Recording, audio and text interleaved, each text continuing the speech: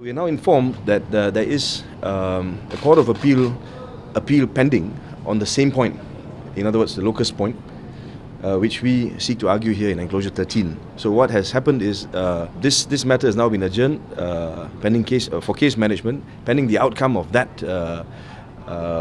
decision in that appeal. So the Court of Appeal will determine the legal position in this country insofar as locus is concerned, insofar as the application of the Derbyshire case is concerned.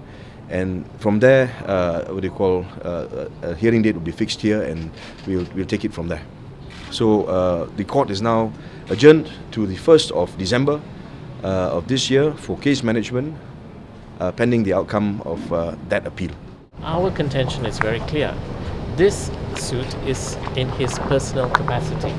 Nothing in Derbyshire would prevent him from suing in his personal capacity. That's our position.